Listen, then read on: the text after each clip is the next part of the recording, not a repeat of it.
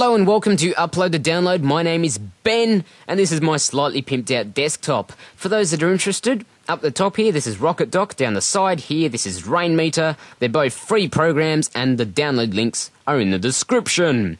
So what am I going to be showing you in this video? I'm going to be showing you Launchy, and here it is.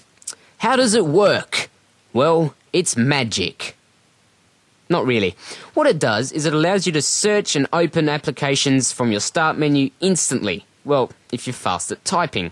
So all you have to do is go Alt Spacebar on your keyboard and it shows the Launchy panel.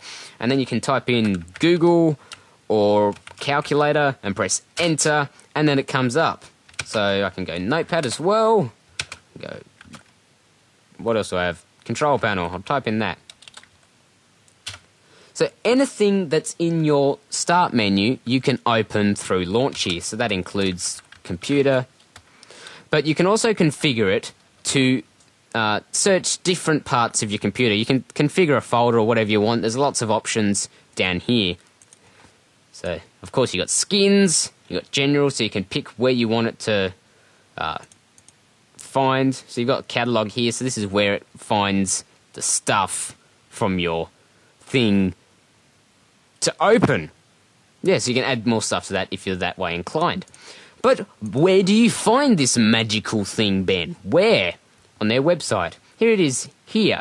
So this is the Launchy website, but before you go jumping in to download and pay $3 or whatever you want for it, you should probably check out the Sourceforge page where you can get it for free.